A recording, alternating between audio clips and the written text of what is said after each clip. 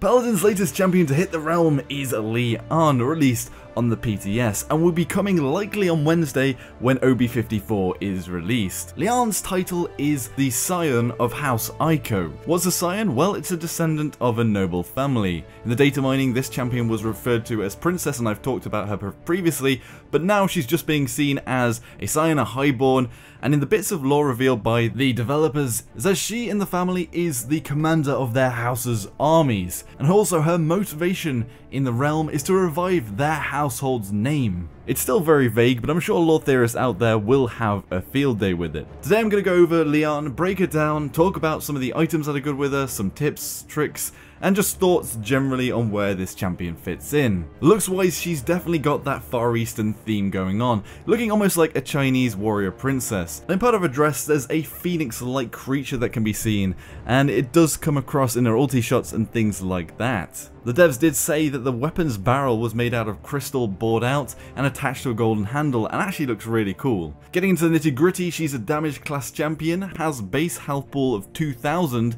and going into her abilities, first off, her heirloom rifle, the main weapon, is her in-hand, and it does 400 direct damage every 0.45 seconds. It is a hit scan weapon and has damage drop off, and it's pretty much a mid-range weapon with some poke potential. And you can also headshot, which takes the damage to 600 at max damage range with no other cards or item effects. The weapon acts very much like a semi-automatic rifle like the M1 Grand or something like that, and the weapon has 8 shots before needing to reload. The damage can be increased by 10% to 440 per hit with a legendary card called Precision. But either way, the damage isn't huge in terms of burst and single shot power compared to Cassie and others in terms of her in-hand weapon. But what she doesn't have in her main weapon, she makes up with lots of constant damage, combo damage, and area damage, which I'll continue onto with the other abilities. Valor is her right click on PC, and is an ability that will hit all enemies that are in front of you, dealing 400 area damage to each of them. It will mostly hit people that are in your field of vision, as long as they aren't obscured by cover or wouldn't normally be hit by an attack if you tried to fire at them.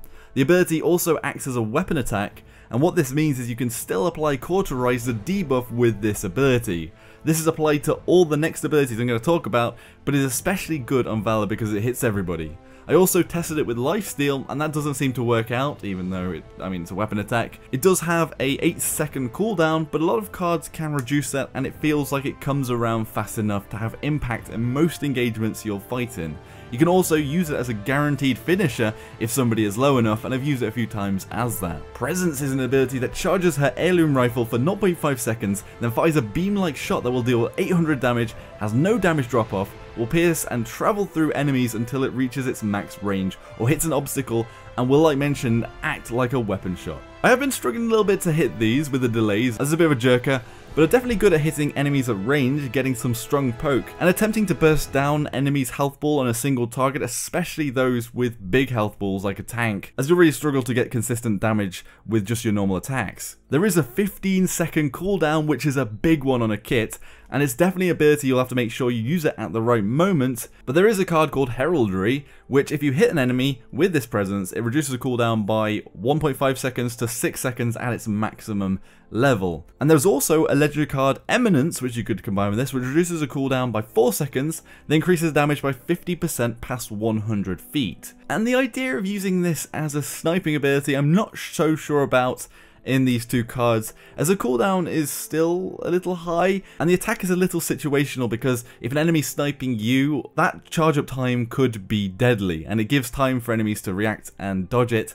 And if you are sniping somebody and you are in that charge up delay, then you're easy to snipe yourself, so I think there's a bit of a give and take with the presence. Finally, Grace is her escape, which dodges you in the direction you are currently moving in, just like Cassie's dodge roll. It can be increased in distance with cards like Cassie's dodge roll 2, but LIAN's dodge will fire a weapon attack hitting the nearest enemy to you where you're aiming. There is also a legendary card called Alacrity, which will make her Grace act more like Valor and hit everybody with the damage that is in front of you as you are going through this dodge. The Grace has a pretty low cooldown of 5 seconds and can be reduced to 4 with that Alacrity legendary card. And definitely with that Alacrity you can do a lot of damage, and it's almost like firing off that Valor all of the time and going in and being aggressive and dipping out. Even when you're running away, basically if you dodge backwards and you're looking forwards, you'll still do the damage to the enemies in front of you, and that's why she's quite good to run away with. As you're dodging backwards, you're still doing quite a bit of damage. Finally, onto the juiciest of abilities, the ultimate. Enlightenment is an ability which channels Lian's noble blood, taking her into a charge up for 1 second,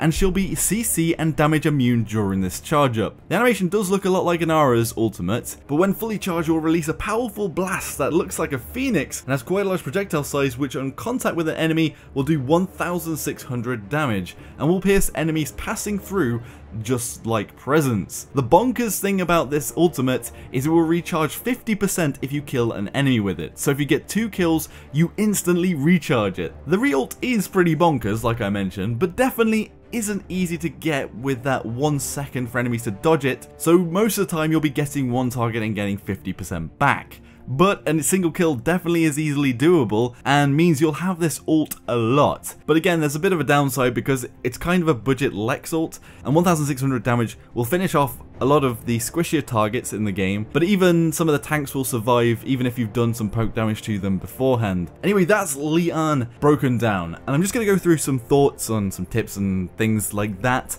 So first of all, items that are good on Lian. So Cauterize is great because she has so many ways to apply the debuff, with the dodge legendary in a massive area and using it every 4 seconds. You can basically just keep all enemies in front of you as long as they're out in the open stuck with Cauterize if you have that legendary card, and also with Valor as well, you're using it in a massive area in front of you. Basically just if anyone's in sight, then they will have reduced healing. Kill to heal can be good as well if you're picking up a healing card. As she hits so many enemies, she finds it easy to get eliminations and to benefit from that heal card, because you'll be so active in hitting enemies all the time and you're probably going to get some kills back and to heal up. With the utility items, there is a bit of a less emphasis on needing cooldowns, because if you take the inheritance card, which is one of the loadout cards, what it does is it reduces all cooldowns from eliminations by up to 40%. And apart from presence, that will make a lot of the abilities come back relatively quickly. But Cronus could definitely still be an option, as the abilities are just so important with Lian. If you do actually want to make an impact in the game, and especially if you're taking on one enemy, using all of your abilities, dodging all the time, using your Valor, getting that in with your normal attacks, to get that burst potential is very important. The ultimate here too can be rushed by 50% each kill with the ult. If you are to use it at the right time, you can keep it up basically.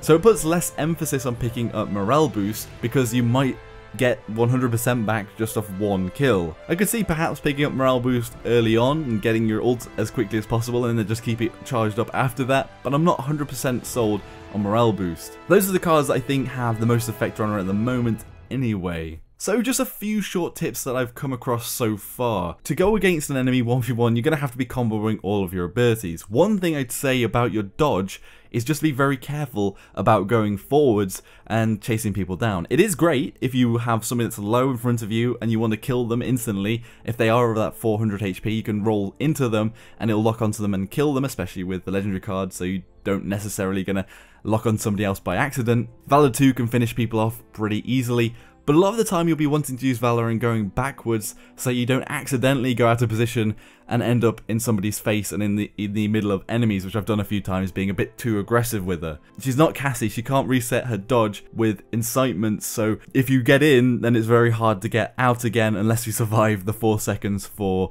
5 seconds for the dodge to come back up again. Although as I say that, if you can move side to side, then mixing it up makes you less interpretable and they won't know where you're going to go every time, so could interrupt an enemy's aim. Out of the legendary cards, I'd definitely say Alacrity can be great, the one where Grace now hits all enemies in front of you. It just does so much consistent damage to enemies that, compared to Precision, which just deals 10% more on your normal rifle, and giving Grace 8 ammo, which is actually good, I do think that the Alacrity card probably has more impact, and because the cooldown of your escape is reduced by 1 second, it allows you to be more mobile, and being mobile in the game often means winning. It's why they've nerfed a lot of it in the game this patch round. That generation of 8 ammo on the rifle though is pretty damn good, and maybe worth picking up if the enemy don't have 2 tanks or a team that's going to be out in the open a lot, or maybe if the enemy team has 2 flanks and you want to be trying to burst somebody down.